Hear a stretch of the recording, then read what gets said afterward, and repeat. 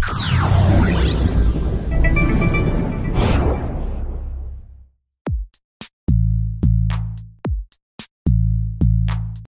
everyone, today I'm going to show you some handy fixes for some Finder troubles you might be having in macOS 10 Lion. A lot of these are pretty simple, but they can be annoying if you don't know how to fix them. So first we're just going to open up a new Finder window to get started. Now you can see here that when I opened my Finder window, by default it went to Macintosh HD. But you might notice with Lion that it might be going to all my files as a default location when you open a new Finder window. Now you can solve this pretty easily by going up to the Finder menu next to the Apple logo and clicking on Preferences. Then you'll see here under the General tab, there's a new handy little selection box here that says New Finder Windows Show, and I have it set on Macintosh HD. It might say All My Files. I prefer Macintosh HD, you might like your home directory or something, but what's nice is that you can click Other, and you get a full file browser here and you can choose any folder. So that's pretty neat as well, so I'm just going to select Macintosh HD.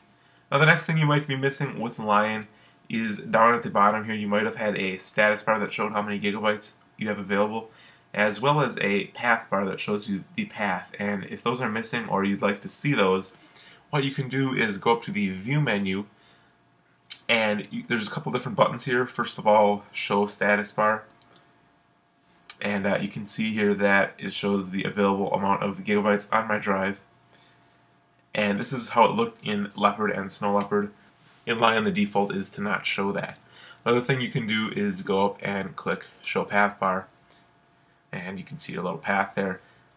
Now, if you don't like the gray icons on the sidebar at all and you just don't want to see the sidebar, you can also click Hide Sidebar from here and that'll all go away. Personally, I think it's much more useful with the sidebar, but if you don't like how it looks, you can get rid of that too, so that's just a little handy tip.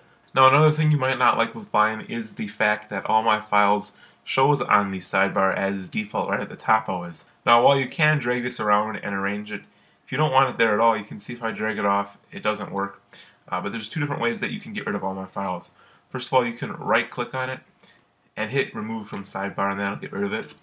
Or you can go up to Finder once again and Preferences, and then click on the Sidebar tab right here, and you can select what you'd like to see on your sidebar right here. So I can check all my files, get rid of it. Maybe I don't ever use AirDrop, so I don't want that either. And it's really nice how you can show and hide different items. Now another thing that bothered me with the Finder with Lion is the fact that the fonts on the sidebar looked rather big. And I looked all over. If you go into the Finder Preferences and look around, I looked all over here and I couldn't find anything. I even right-clicked on the window and hit Show View Options, which is another thing that you can do. And I looked at the text size here, but that only changes the text size for the folders. And I just couldn't find anything that would change the font size because it was just very big. And if I had a Finder window that was a little bit smaller, everything was always scrolling because the text was so big that it forced it to scroll. And I didn't really like that.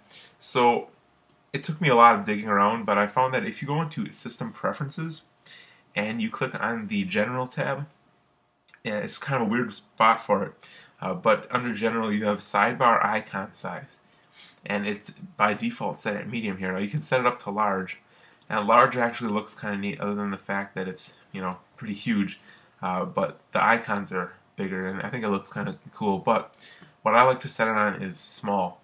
And this is more of how it looked in Leopard and Snow Leopard. So if you're used to Leopard and Snow Leopard, that's a nice thing to have.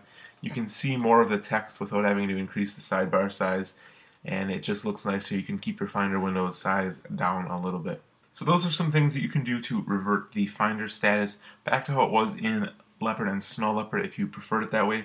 If you have any other things that you'd like to see how to do with Finder in Lion, or anything about macOS 10 and iOS in general, please feel free to send me an email. I hope you found this video useful, and thank you for watching.